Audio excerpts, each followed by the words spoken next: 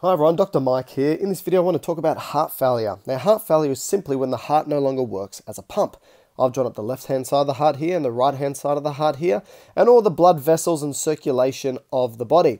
Alright, now let's start with left side heart failure. What can cause this? Well, the blood vessel that leaves the left hand side of the heart, which is the aorta, if something blocks that or makes it more difficult for blood to exit the left hand side of the heart, like an aortic stenosis, narrowing of that blood vessel, blood's going to back up into the left ventricle.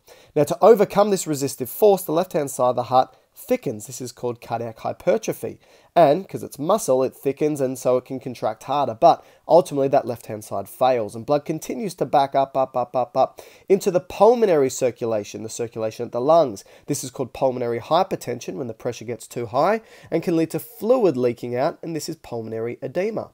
Now, that blood continues to back up into the right-hand side of the heart, and to overcome the resistive pressures, the right-hand side of the heart thickens to overcome the force, but it ultimately fails, and the blood continues to back up into the venous circulation. So you get this venous pressure increasing, and at the capillaries of the body, the pressure is so high that the fluid leaks out here, and this causes systemic edema. So left-hand heart failure can result in right-side heart failure. Left-side heart failure can result in pulmonary hypertension and pulmonary edema, and right-side heart failure can lead to systemic venous hypertension and systemic edema.